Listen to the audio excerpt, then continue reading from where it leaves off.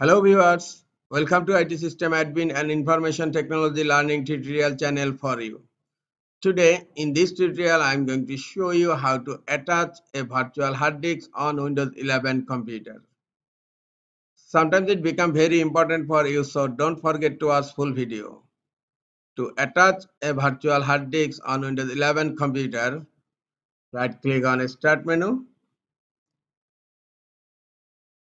click on Disk Management.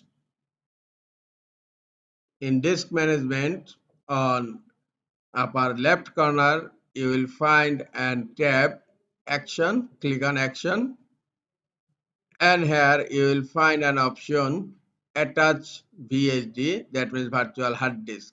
Click on Attach VHD, and here you can type the location of your virtual hard disk, or you can browse the location. Click on Browse. My virtual hard disk is in C drive, and this is the virtual hard disk I want to attach. Just select it and click on Open. Now click on OK, and look, the virtual hard disk is attached on my Windows 11 computer, and now I am going to check the virtual hard disk from File Explorer. Click on File Explorer and then click on this PC.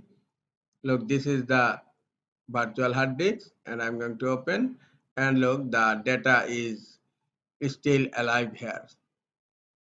Close File Explorer.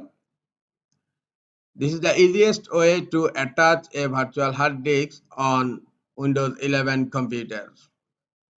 This is all for today. Hope this tutorial is helpful for you. Keep watching for next tutorial. Thank you very much.